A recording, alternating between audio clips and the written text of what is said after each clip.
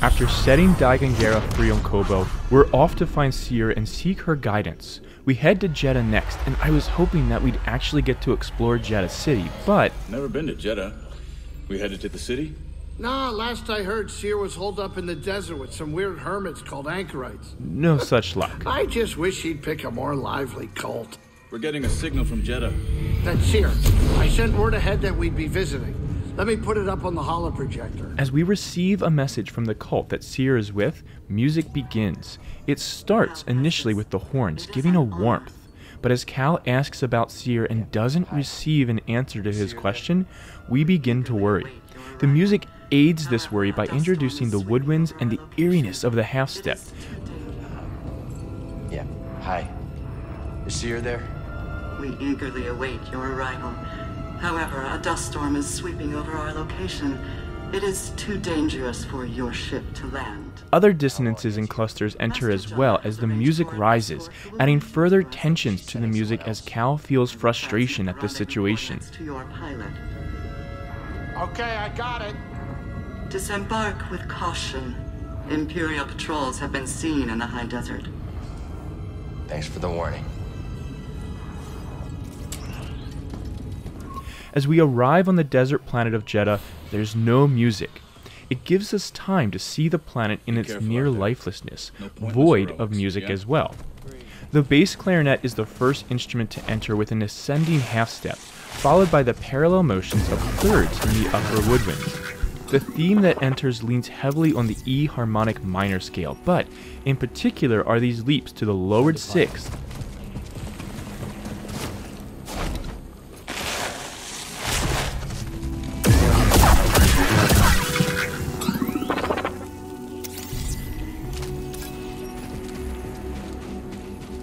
Time to climb. Hang on, BD.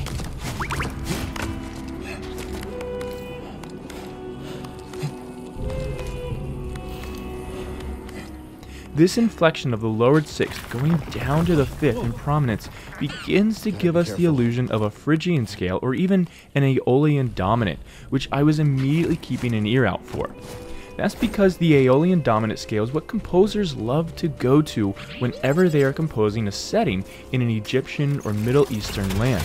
And while Jedha isn't actually the Middle East, it definitely represents that in many ways within Star Wars. This is further supported by the tight parallel thirds I mentioned earlier, along with the double-reeded woodwinds that are used to subtly reference the Pungi. I like the way Gordy and Haab allude to this scale without actually giving us something that sounds stereotypical though. As Cal reaches the peak, the theme returns. This time it's answered by a sweeping flail in the high strings as well.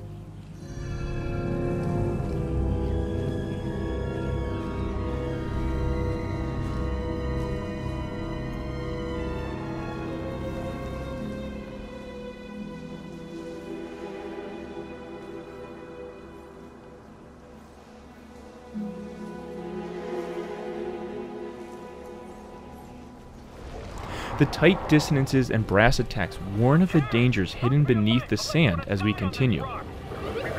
Stay off the sand, buddy. Don't want to end up a snack.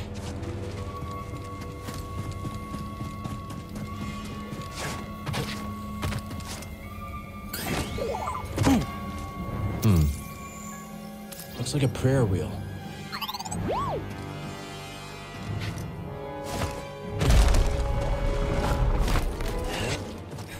Voices enter as well as we continue to give even more of an ancient feeling to these ruins. As we begin to move through the ruins, an Imperial dropship flies by. As it does, a dissonant chord enters through the sound of the dropship itself. It's followed by a very faint version of the theme of danger that's been following us through this game so far.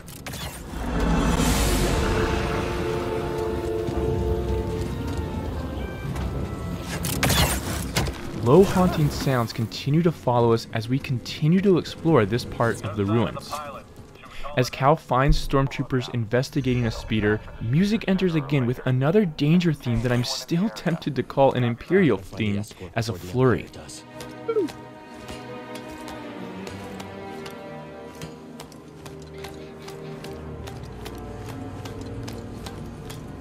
We're suddenly ambushed though by a jet trooper as ravenous chords come in the brass. The strings flail in half steps as he struggles. As the battle begins, syncopations come through in the brass as the snare drum pushes us forward.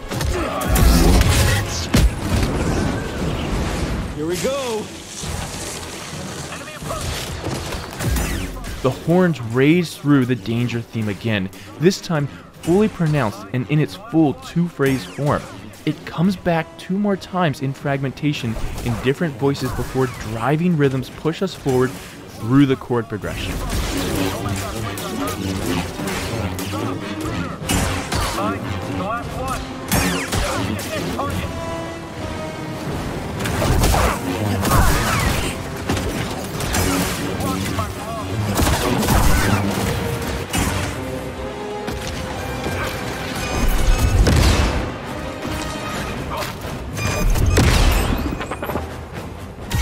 Dissonances take us to a high point of tension before Merrin's welcome theme comes through in the trombones as we see our Night Sister companion from Fallen Order.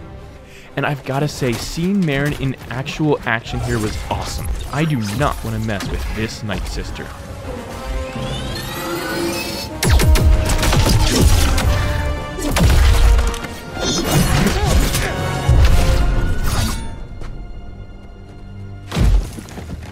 Cal's theme lightly enters as he gladly addresses Merrin.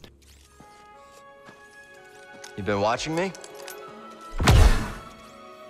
Her theme responds as she approaches him, reflecting the ties and relationship between these two.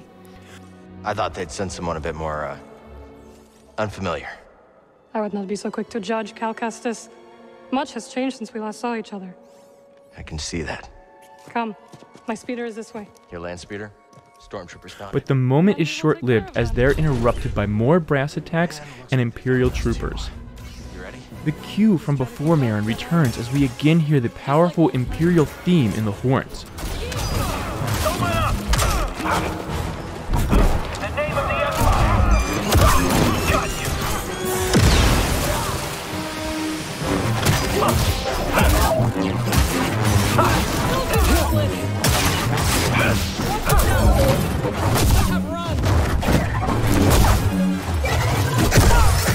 Only ranged foes remain. There is no escape from my power. What are you doing on Jedha?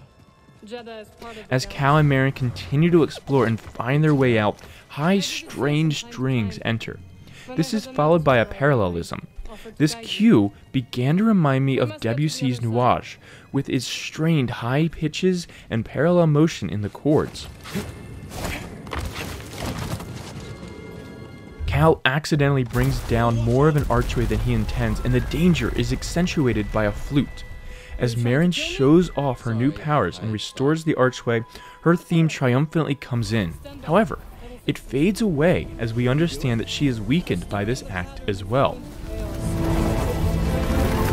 Incredible. That looked exhausting. You need a break? Cal and Merrin finally make it to the oasis where the Spammels are. Light music begins as they ride the Spammel. Again, the dominant to lowered sixth returns throughout, giving us that Arabian feeling of the half-step again. However, a very romantic horn solo plays over everything as well, creating an overwhelmingly enchanting track. You've avoided Seer for years. Why visit her now? I need her help. We're looking for something connected to the Order. Interesting. Are you still upset with us for leaving? I didn't see it coming, Merrin. All of us going our separate ways. I understand, Cal. But we had our reasons.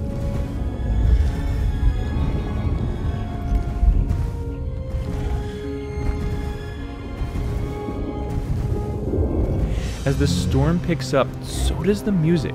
The hemiola of 2s and 3s pushes the music and energy forward as the Spammel picks up its pace to outrun the storm.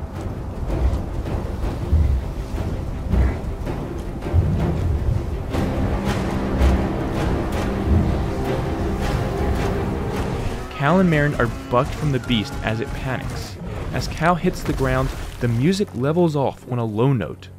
The silence after the energetic music is haunting as we hear the wind ripping as we find our way through the sandstorm.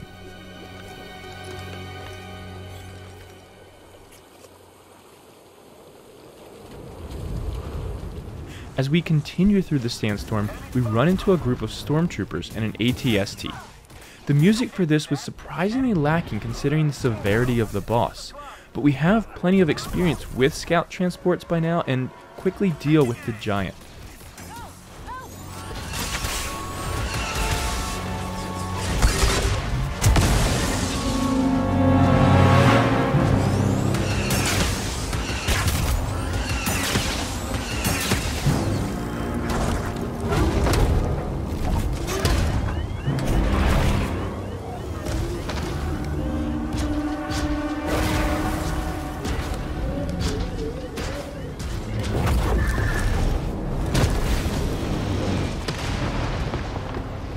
The music finally feels reassuring as we find shelter after the battle, knowing that the danger is behind us for now.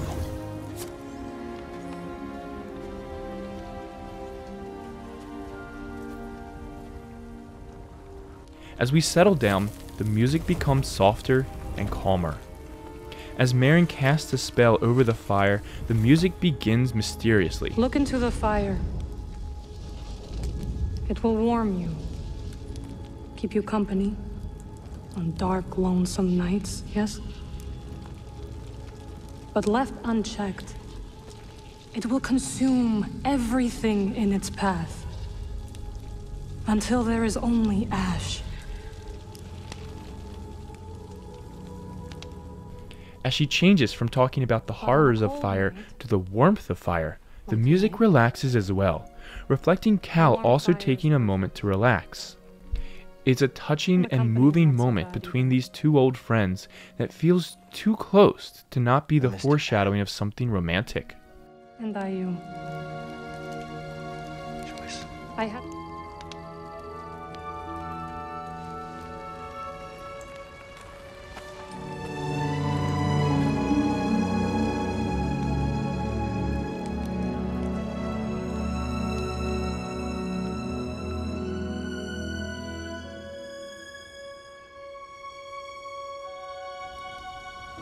But I'm also curious what all of you think.